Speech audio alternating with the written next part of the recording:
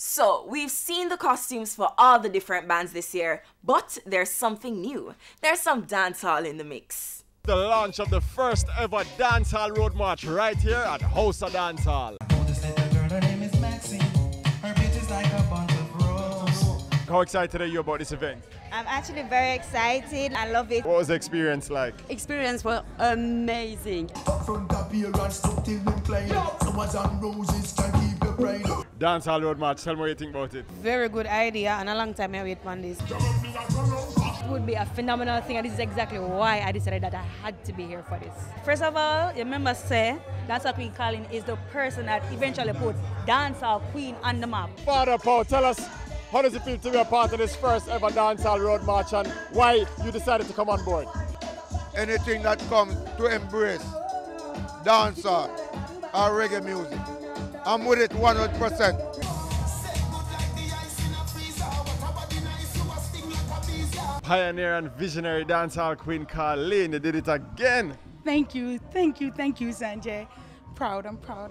Talk to me about this road march now. All right, long awaited, but nothing happens before the time. Dancehall is Jamaica. Dancehall is for the Jamaicans. Dancehall is ours. We own it, we create it, we let it loose in the world. So why not a dancehall road march?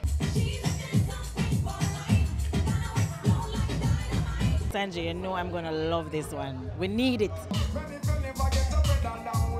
Love it extremely. Renee 630, Agwan.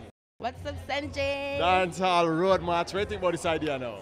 Yo, the idea, bad. Dancehall Queen Carlene, big up yourself. All right, now we're here with CEO of the Whirlwind Group, one of the organizers actually of the Dancehall Road March, Michael Dawson. Michael, first of all, tell me, how did this come about? Well, it's been in our minds for a very long time. We just feel that it was one thing that dancehall needs to do, is take it to the streets, people see it, you know, tend to believe that the dancehall just done in the quiet of the dancehall lawn or the nightclub or in the venues, but we want to go out on the streets, you know.